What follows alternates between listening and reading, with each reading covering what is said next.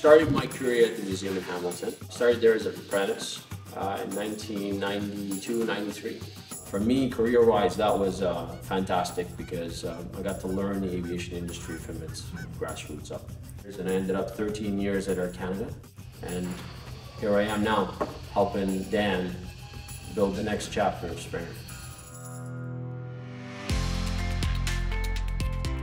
So we started off as a small company with float planes, and then we moved into bigger stuff as we built a bigger hangar. It gets a new avionics package, so all the type of older gauges that this plane was roughly probably manufactured in the early 90s. So all the avionics package will be going to like flat screen digital, so it gets a whole new upgrade. I couldn't be more excited. It kind of brings in everything that I've experienced throughout my 30 years, all in one place. The best part of this area is the people. When you come here, it's a smaller group, and they all care. They stay late to get the job done. If an airplane is late and they're running behind because of all issues, every single one of them rolls up their sleeve and he's out there working on the airplane. So they care.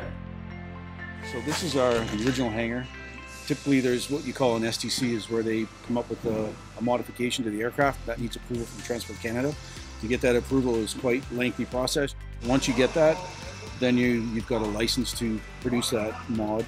It's a legal conversion of the plane from passenger to cargo.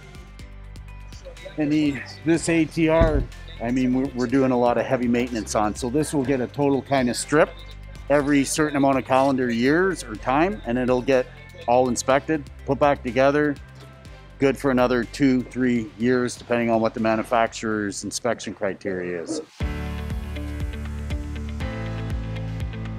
The city, hustle and bustle, I tell you, just being here and how relaxed it is. I'm an outdoors person, so I have my own dog and do a lot of hiking, etc. So if you like the outdoors, this is the place to be. Just driving is a pleasure. You come out of Barrie, and then all of a sudden, you're on cruise, you're listening to music, everything is relaxed, no traffic, all the way here. And it just keeps getting better and better and better as you get here. It's not for everybody to live out here and have a slower pace kind of life. Even though at work we're fast paced, but it's a really nice balance.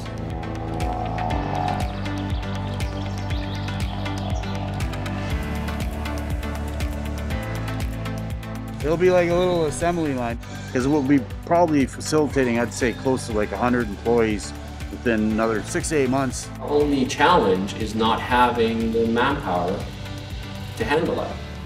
The factors I think that are driving it is the diversity that Springer has. The potentials are endless here, absolutely endless.